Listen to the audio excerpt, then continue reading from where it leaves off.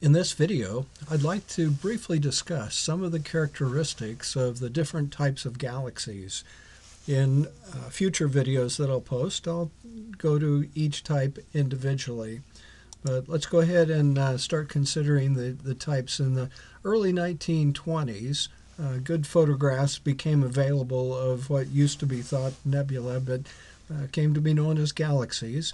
The 1920s, Hubble came up with a classification scheme not really designed to promote the idea of a galaxy changing from one type to another, say elliptical into spiral or spiral into elliptical, but just kind of categorizing them. Some basic features here. The ellipticals have a smooth light distribution with no discernible features. The spirals have spiral arms, and there are two types of spirals.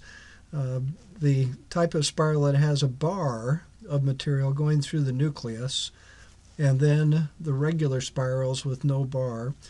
There's a sub-classification scheme, A, B, C. If the spiral arms are very extended and the nucleus is therefore small compared to the spiral arms, it's a C designation. The A is the designation for the spirals where the nucleus, the central portion, is very significant and the spiral arms are close in to the nucleus, not spread out. So there's a beginning, the classification scheme. Spitzer in 2006, this infrared telescope, recorded photographs of various types of telescopes, the regular spirals, sort of an intermediate grouping between regular and barred spirals, the irregulars, and over here ellipticals. And it is useful to have this infrared light, as we'll see shortly. By looking at very distant galaxies, we can investigate what the shapes of galaxies were in the past when the universe was very young. And the only real thing I'd like to point out here especially is that we do see regular spirals, we see barred spirals. I shouldn't say we, I say the astronomers who study this detect regular spirals, barred spirals, and ellipticals. So these types have been in the universe for a long time.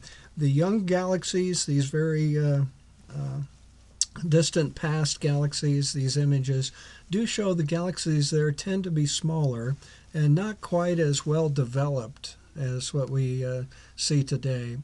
This is illustrated again in this graphic.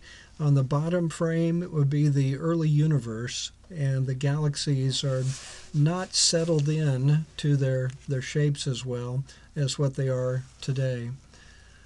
So, this big spiral galaxy, Andromeda, the galaxy that's visible with your naked eye, if you know where to look, in the Andromeda constellation, that's to the east of the Great Square, east of the constellation of Pegasus. And you can see this without using binoculars or a telescope. If you're in a reasonably dark region, even if you're in a small city, you should be able to find this galaxy. But with photography, of course, more details are pulled out. It is a spiral galaxy. We can see dust. We can see spiral arms. More on that later. The Whirlpool Galaxy, M51. And on some of these slides, I have some facts about these galaxies and references where you could double-check the facts. But so about 30 million light years from us, and about half the size of the Milky Way galaxy. There is an interaction going on here. This is a separate galaxy that gravitationally is affecting the spiral arms of M51. Another view of M51 on the right frame here in infrared light instead of the visible light. And the infrared really helps pull out the location of the dust.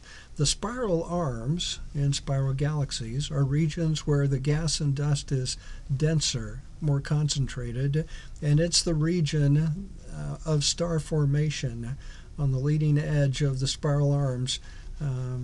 The hot, bright, young stars are formed, and those really trace out the location of the spiral arms. In addition to these red areas here, those are H2 regions where young hot stars are ionizing hydrogen, and the recombination, we get red light coming from those H2 regions.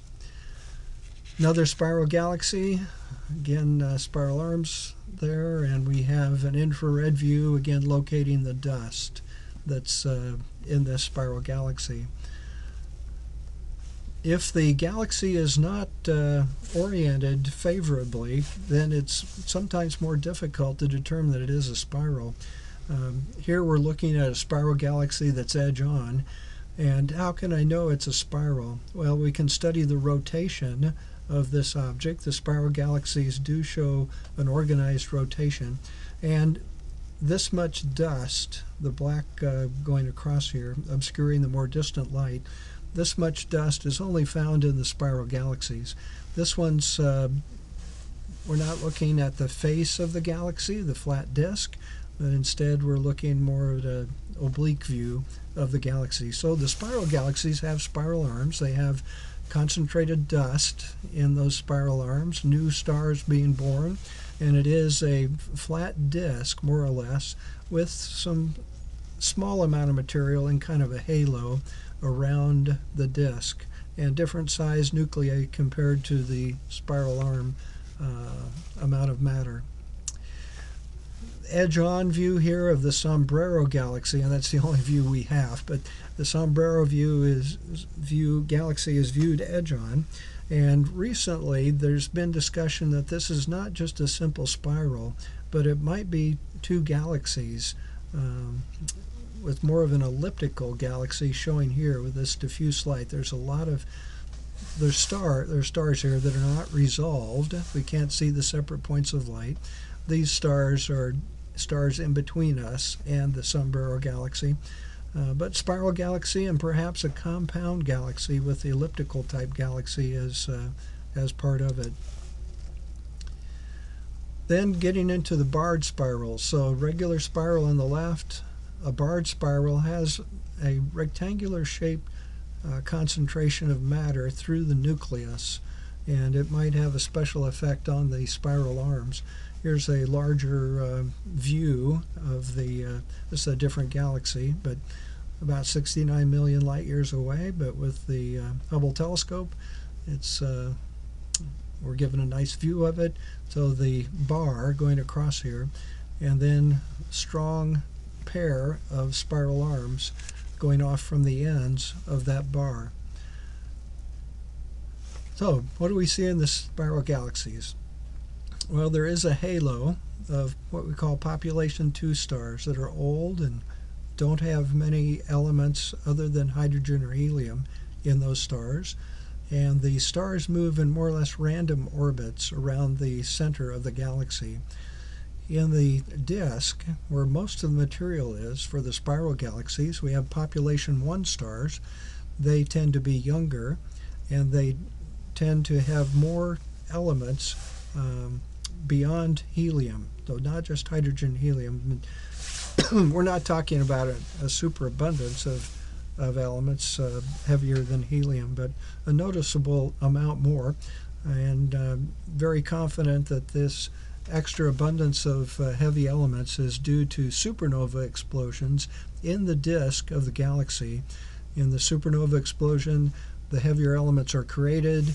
That material is blasted out into the interstellar medium, and then subsequently becomes a part of the next generation of stars. In the disk, roughly circular orbits for the stars as they move around the nucleus. And in the central bulge, there are old stars and young stars, a mixture of population 1 and 2. Now to the ellipticals. You should see a great difference here. So the galaxy that's under discussion, M60, is this large image that's in the center of the slide. It's about 50 million light years away. It's about the same diameter as the Milky Way, but it does have a higher mass. The material is not just in a disk. There's material three-dimensionally spread out over here, and it has more mass than the Milky Way galaxy. But it should pick out the difference here between the spirals and the elliptical. Another example, IC 2006. This is, IC is a different catalog of stars. Of galaxies. And again, smooth distribution, higher concentration of stars towards the center of the elliptical galaxy, but not noticeable gas and dust. There is gas and dust in the ellipticals, but not concentrated, not to the place where very many new stars are being formed. There are some new stars being formed in the ellipticals, but not nearly at the rate that they're formed in the spiral galaxies. Here is a cluster of galaxies, so we're seeing more galaxies in this slide. Just a few stars where you see the kind of cross of light here. But most of the images on this slide are galaxies. But a large galaxy here, some other smaller ellipticals where you see the smooth distribution of light. We'll talk about clusters of galaxies in a different video. So in the elliptical galaxies, older stars, low abundance of metals, a little bit lower than in the spiral arms of the spiral galaxies. There are some heavier elements in the ellipticals, but for the most part, the young stars that produce supernovae are all processed through their life history, and we just have the older stars left in the elliptical galaxies. Stars have random orientations for their orbits. They're not in a disk. They don't all orbit in the same direction, the same orientation. And there's little star formation taking place because we don't have concentrated gas and dust in the ellipticals. Then the last category we'll talk about in this video, irregular galaxies. They're not spirals and they're not elliptical. They're irregular. They don't have a overall pattern that we see from one irregular galaxy to the next irregular galaxy. This particular one is near the Milky Way galaxy in the process of being absorbed over a long time in the future, absorbed by the Milky Way galaxy. But there is gas and dust, and there are these ionized hydrogen regions where there are hot young stars. There is star formation going on in the irregular galaxies. And kind of a strange one here. It's picked up the label of the cigar galaxy from this, but with the better instruments that we have today for photography and collecting light, there's also this very chaotic pattern of material mixed in with that white glow that you see on this image. So overall, what do we have? Spiral galaxies have a disk. They have stars in circular orbits in that disk. There's lots of concentrated gas and dust and star formation going on at a, well, let's say a high rate. Subcategories of regular spirals and barred spirals. The elliptical galaxies, a spherical to oval shape. The stars are moving at all sorts of orientations around the center. They're not organized in one particular rotation motion.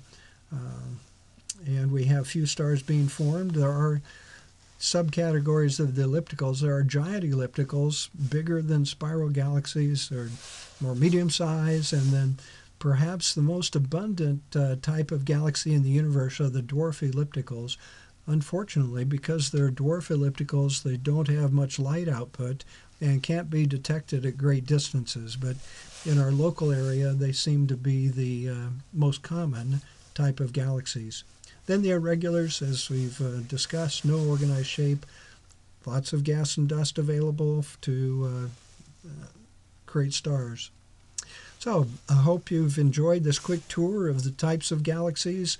I'll be posting some other videos that focus just on spirals, a focus on ellipticals, a focus on irregulars, and have a little more discussion of how these galaxies formed, the different types, and